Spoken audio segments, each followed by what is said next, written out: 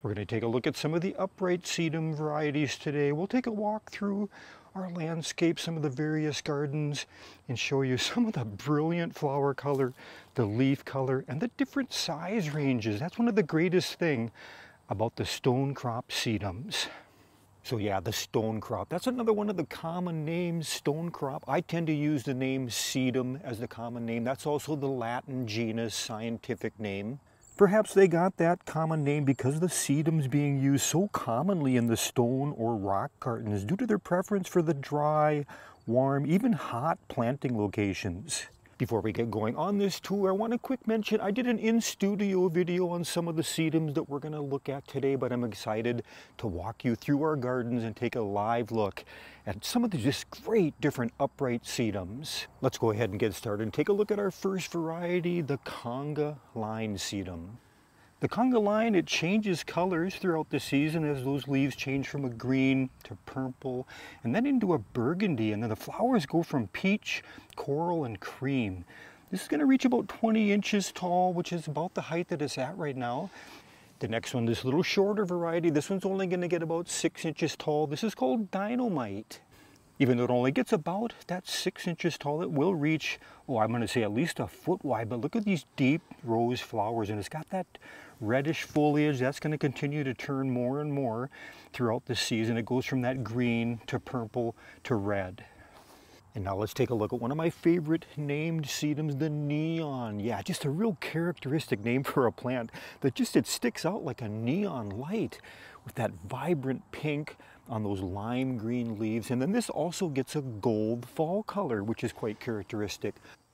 As we look through these various sedums in this collection here, look at all the honeybees, just an absolute favorite for them in the fall. One of the reasons I love growing the sedum is that we actually have a hive that we take care of in our landscape and gardens.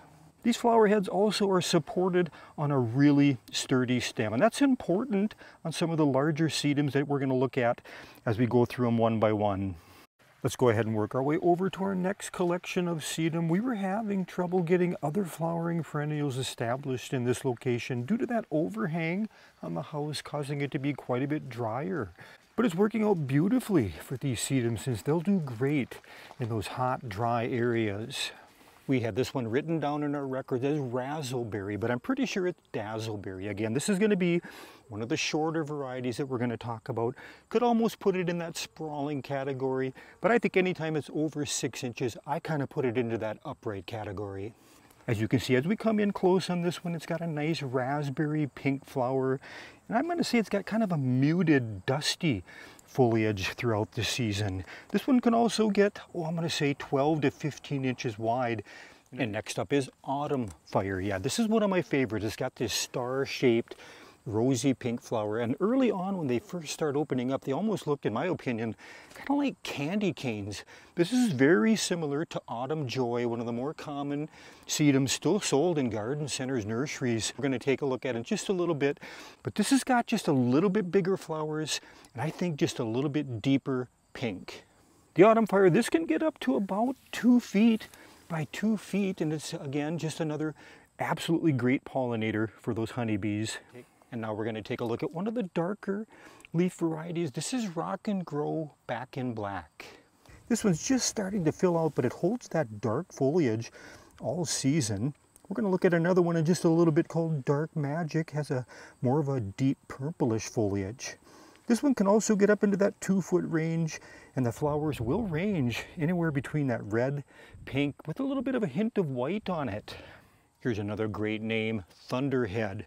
Yeah, this one gets some pretty big flowers. Also is going to get up in that 2 feet to 30 inches, so a nice large sedum. But look at how deep rose pink that flower is. The Thunderhead also has really stout, upright stems with a really nice grayish green foliage. I don't think I mentioned it yet that we are in the first week of September here, Northern Great Plains, Zone 4. And you'll notice that many of the sedums we'll be looking at are in full bloom, while others are just getting started. So you'll get a longer bloom period if you grow several different varieties.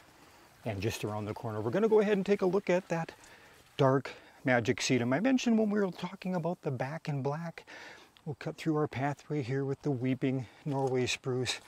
This was originally just one plant, but you can see where it gets its name, dark magic sedum, has that deep purple color. Now this was originally just one plant, so out of all the sedums we're going to look at today, this is actually self-seeded, naturalized in quite a few different areas in our landscape. One of the reasons it's able to do that, I've mentioned in quite a few of my other videos when we talk about landscaping, rocking, mulching. I really don't use any poly or fabric underneath my rock. Now initially that can cause some weed problems that first year, but after that, my opinion is the maintenance really isn't all that hard. If we had poly or fabric underneath that rock, you might get a seedling to germinate, but it probably isn't going to be able to sustain itself. Sedum work great in rock gardens because of their ability to tolerate those hot, dry conditions. One of the favorite places that gardeners will put them. Let's go ahead. We're going to cut through the pathway here and you're going to see one more of the dark magic. Look at that coming up right where that hosta is. Initially it had a lot more room to grow, but now that that hosta has gained quite a bit of size throughout the season, it looks like it might get choked out. We always have the option of transplanting it. Okay, this next one has a nice variegated foliage, a greenish white, right up there in the water feature. Put it underneath that buckeye tree. Autumn charm, just starting to open up those flowers. But check out that foliage. Yeah, completely different to the different green, the different purple. So a nice contrast, a nice variation. Those white flower buds, they're going to open up into a rosy pink, and then brick red tones will develop as we progress into the fall.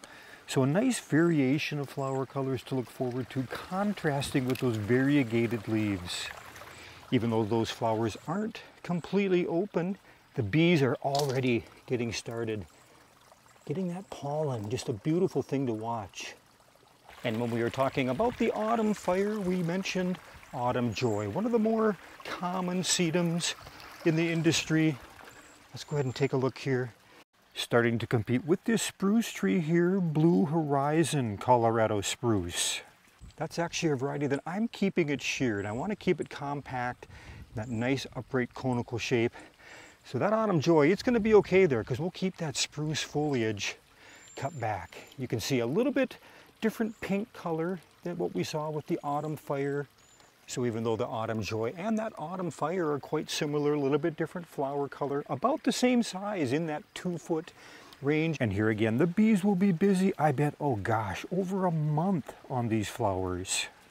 And here's another shorter variety, Evolution Purple Crush. Look at those dark red flower buds that once they open, they'll be pink along with the bluish green foliage that you see here. And another purple variety, we didn't have it written down in our records, but I want to show you this sedum to illustrate the importance of a sturdy stem. Now this might well be falling over because it's starting to get shaded under this larch, so it might be stretching for the sun, doesn't have the ability to develop that sturdy stem. And not knowing what variety this is, I'm just giving you an overall generalization that sedum like the sun, they're going to develop better in the sun for you. Now, if you like this sedum group, I'm going to encourage you, take a look at this earlier video I put together on Diane's wonderful collection of ground cover sedums. I'll put a link in the description if you're interested in that. Let's swing around right behind us here under this beautiful Bonnie blue spruce that we've got growing here. Wonderful spruce. You can take a look at that on one of the videos I did on the Colorado spruce we've got growing around the yard. But there it is, double martini sedum. This double martini is on our list to be moved this fall. It's starting to get a little bit choked out from the Bonnie blue spruce. It's also on the north side. And since we're getting that shade, it just doesn't have the coloring that it used to. So we're going to find a spot for this and get it in the full sun. But one of the great characteristics is that it's got these maroon stems on these olive green leaves throughout the season. And it's got a nice, I don't know, different variation of the flower, much smaller pink flowers. And 18 inches is considered about the average height on that. That's about exactly what we've got going here. And before we take a little bit longer walk to one of our next sedums, let's take a look at one more autumn fire sedum. Tucked in there again, probably going to start putting itself in a position where we might have to move it as that spruce gains its size. But for now, it's doing beautifully, getting enough sun in that location. Okay, let's go ahead. We'll walk down this garden bed, maybe point out a few interesting plants as we go along. The red balloon, viburnum, prairie statesman, Swiss stone pine. That's one of the Varieties wildflowers there. Did a recent video on that as well, on some tall perennials. Wichita blue, a nice juniper, got a columnar hackberry right there. Still working on a video on this bed. We rejuvenated it. And there you can see off in the distance with the pink flowers. Let's talk about another taller variety, the Matrona sedum. One of my favorite things about the Matrona is that fleshy, kind of light green, olive green leaf with a little bit of a hint of that red vein in the leaf, but a nice pink flower. Almost has that broccoli look to it. And if you've noticed throughout the different sedums we've been looking at, look at how calm those bees are. That's one of the great things. Even though they draw in the pollinator, they're not aggressive. I've never been stung working or being around some of these different sedum varieties. If you like reading about and looking at photos of perennials, winter is coming, by the way, make sure you check out the Walter's Gardens website. Just a great resource for plant enthusiasts. That brings us to the end of the tour of the upright sedums. I appreciate you stopping by. We'll see you again next video.